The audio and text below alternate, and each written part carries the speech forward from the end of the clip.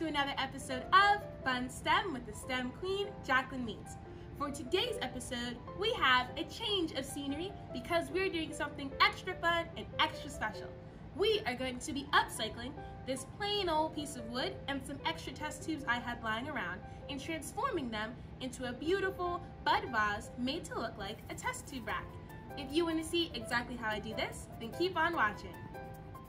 So for my first step, I need to make sure the legs of my test tube rack are long enough and high enough so that my test tubes are a nice height off the table. So I'm going to lay this down and give it a little room to make up for the thickness of the wood. And measure this. Alright, that is about 5.5. So now I'm going to go ahead and cut off 5.5 from each side and go to our next step. So now I'm going to use my tape measure to mark my measurements on my wood and get it ready to be cut.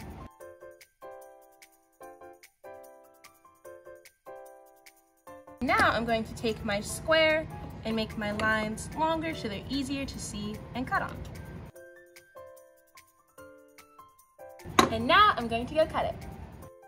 So now I'm going to use the table saw to cut my wood, but if you don't have access to a table saw, a jigsaw or even a hand saw works just as well. Now you can see I'm covering my ears with my earmuffs and my eyes with my safety glasses to make sure I'm all protected by using my PPE. You can notice I'm not wearing any gloves because you are not to wear gloves when operating machinery with moving pieces. So now I'm gonna cut.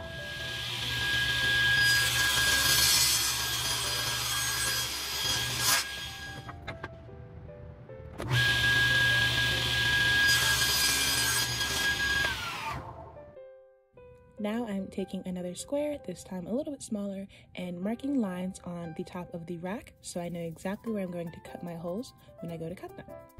So now I'm going to cut my 3/4 inch holes for my test tubes using the drill press, but if you don't have access to a drill press, a regular drill works just fine. So now I'm going to go ahead and start cutting my holes.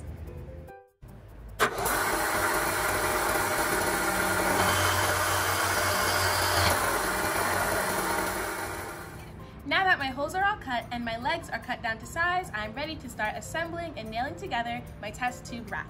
So I'm going to be using a nail gun, but if you don't have access to a nail gun, a hammer and nails or screws works just as well. So now I'm going to start putting it together. Now I'm lining up both legs with the top of the rack and using my nail gun to place my nails exactly where I want them in my structure.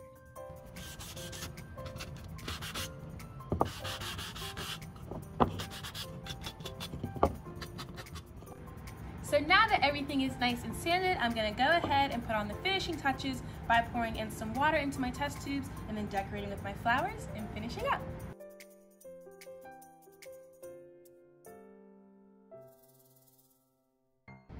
All done! I think it came out so nice. I love the way it looks. The light peachy flowers with the white flowers on the corners looks gorgeous, and the test tubes at the bottom make it look so sciencey and very, very cool. I hope you guys had a whole lot of fun with me this week, and I hope to see you in next week's episode of Fun STEM with the STEM Queen, Jacqueline Means. Bye!